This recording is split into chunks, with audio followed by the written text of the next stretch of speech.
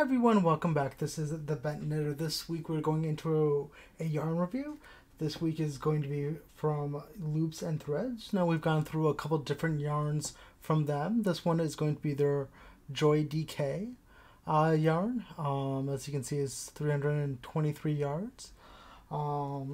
This one is called Tropical, which is the color kind of scheme that this one is. As always, I will put the description, all the information in the description below in case anyone's interested. This one is 100% anti-pilling acrylic, which is quite nifty. There's all the symbols in case you want that. But again, description will be we'll have all the details for you in case you were wondering.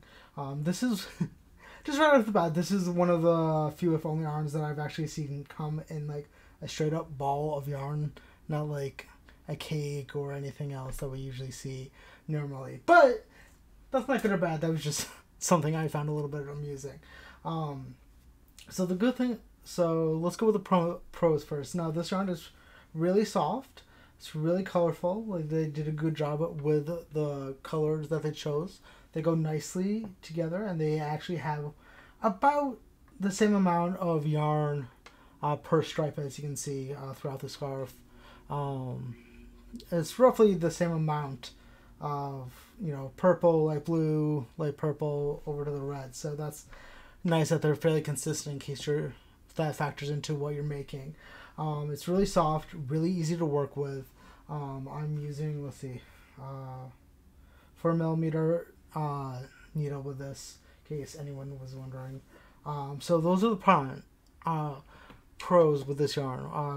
A lot of pros for this. The one major kind of con for this yarn is that it sheds a lot.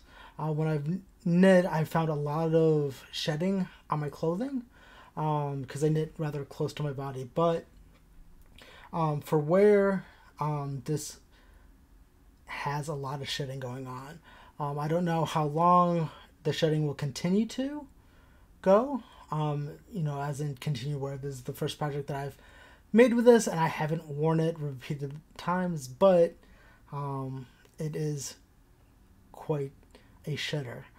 In case that if you don't want shredding.